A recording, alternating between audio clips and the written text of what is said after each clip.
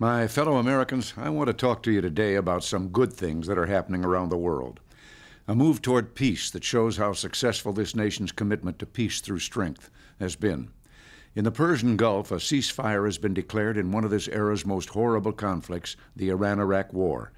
In Asia, half the Soviet Union's invasion force has left Afghanistan, and the rest are due out early next year. In Southeast Asia, Vietnam has promised to withdraw its occupation force from Cambodia. In southern Africa, we're brokering an agreement that may lead to the departure of all Cuban and South African forces from Angola. And we seem to have a more constructive relationship with the Soviet Union because of the Afghanistan withdrawal, human rights improvements, and the INF Treaty that eliminates an entire class of U.S. and Soviet nuclear missiles. Peace is gaining ground, but the gains haven't just come in the last few months. It's taken 7.5 years of effort. We came into office convinced that the word peace is just an empty slogan unless the word strength follows hard upon it. Peace is a godly thing, but men are seldom godly. What we've learned is that peace is hard to achieve unless the forces of good have the strength to stand firmly for it. Before we took office in 1981, the globe was reeling from an explosion of international turbulence. Our nation had neglected its defenses for years, while some assured us that a passive America would enjoy a peace that was more, not less, secure. But that's not how things turned out. Soon we saw Vietnam invade Cambodia and the Soviet Union invade Afghanistan. Iraq and Iran began their war during this period as well.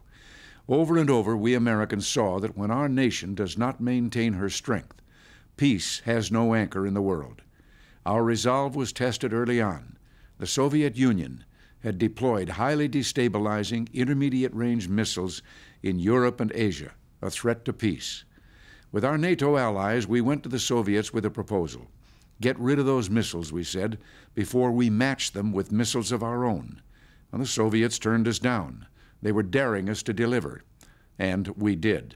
Our determination and that of our allies to see our missiles installed in Europe convinced the Soviet Union that the days of unilateral disarmament were over.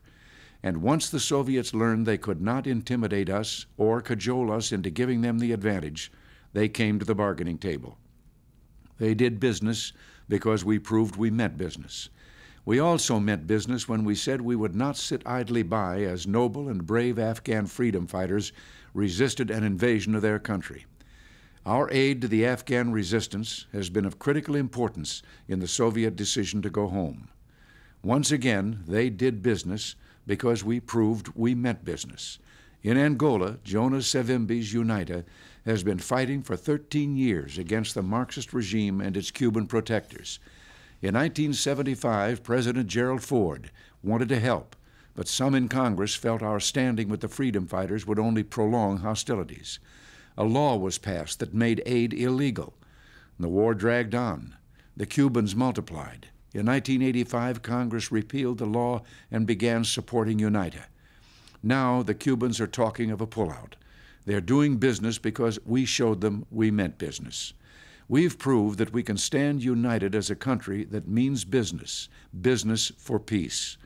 Our bipartisan policy in the Persian Gulf has been to stand firm against Iranian aggression and for the principle of free navigation.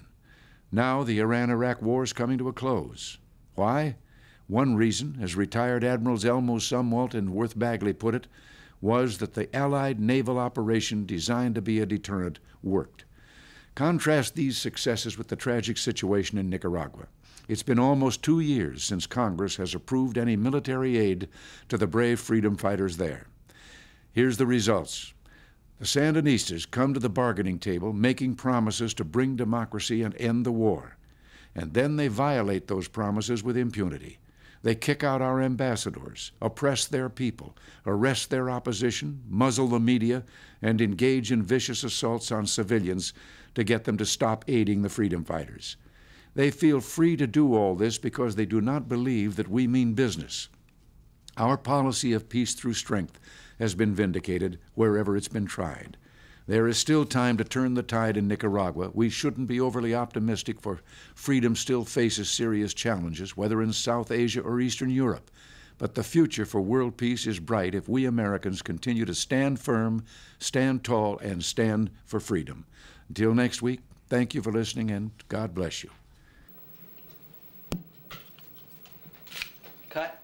I went over about 5 seconds. 5 seconds, exactly.